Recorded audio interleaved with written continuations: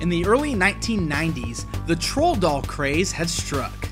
This was just one instance where these ugly dolls had become popular, as they tend to spike in popularity every 10 years or so, and have been doing so as early as the 1960s.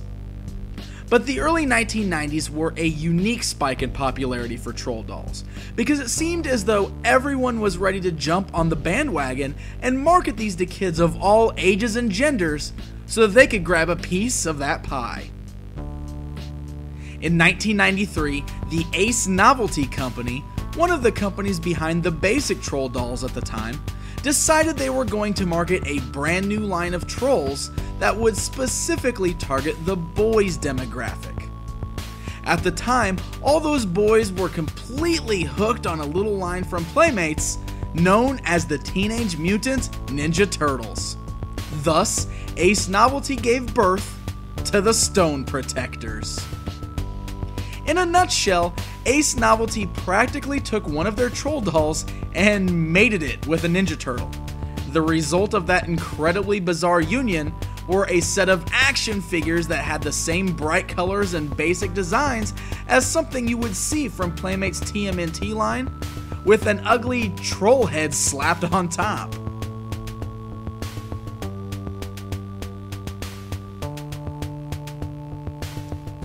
The story of the Stone Protectors goes something like this. The evil Zoc and Zinc desired to obtain powerful crystals for themselves, so they could use them to do evil stuff. But before they could grab these crystals for themselves, they exploded and flew down to the planet Earth. Here, a terrible rock band who called themselves the Rock Detectors, great name by the way, were just kicked out of a New York club for sucking at playing instruments and stuff. At this moment, the crystals came crashing down on Earth and bonded with the members of this band. The crystals granted each member a unique power and gave them their troll appearances. I'm not sure I'd want to hang on to a crystal if it made me look like that. So in a nutshell, the band members became the Stone Protectors, guarding these crystals from the evil Zoc and his henchman Zinc. I know, it's pretty basic and quite typical, but come on, what else were you expecting from troll dolls made for boys? Those so-called powers that were granted to each member gave them special abilities. Interesting choices, I must say, as they aren't really powers as much as they are different professions or hobbies. We've got Angus the Soldier, Chester the Pro Wrestler, Clifford the Rock Climber, Cornelius the Samurai, and Maxwell the Accelerator, whatever an accelerator is.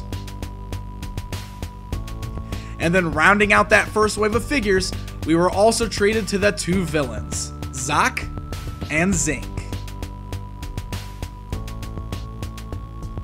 As mentioned earlier, the basic design of these figures is very similar to what we were seeing with TMNT at the time. This was not uncommon for figures of this era, as many were hoping to capture the same magic the Turtles did. They featured the same stocky 5-inch bodies with similar articulation and even brightly colored outfits and weapons. Of course, since each of the characters were part of a rock band, a lot of their weapons try and incorporate various musical instruments. Definitely a bit wacky.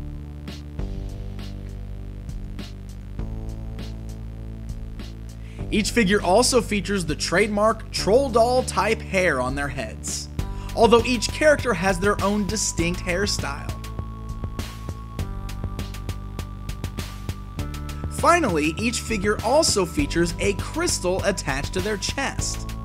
By moving the figure's right arm, a flint module inside would ignite a bright flash in the chest that would show through the figure's crystal.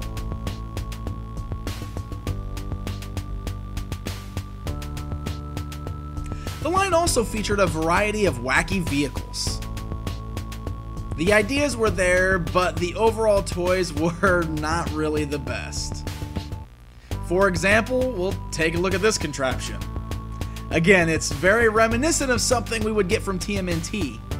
This set is a mishmash of random parts and trash all heaped together to create a crazy type of catapult. It's actually mildly humorous, as the barbecue grill opens up and launches a small rubber stake at its victims.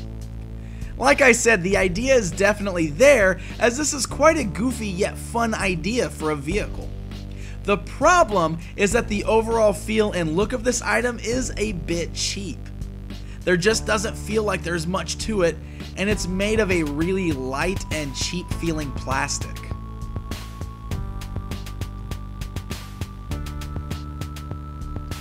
Now, a second series of action figures did see release, which featured new versions of the main heroes in various sports attire. However, by the time this wave was out, interest in the line had all but vanished, and the figures soon began hitting KB Toy Store clearance bins. I'm not real sure why these didn't catch on. In all honesty, Ace Novelty had a really great idea in trying to combine two incredibly popular toys in an attempt to create a new super popular line. But maybe boys just couldn't get past the idea that they were ultimately playing with a troll doll. Personally, I always wanted to get some stone protectors, as I knew they would fit right in with my Teenage Mutant Ninja Turtles toys. And they really do. Even displaying them on the shelf, they actually seem to almost fit right alongside with the crazy characters from that line. Heck, Teenage Mutant Ninja Turtles even released their own versions of troll dolls eventually. So, they may be ugly.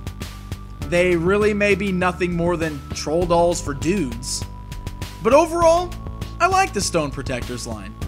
And I'm glad that Ace Novelty had this crazy idea.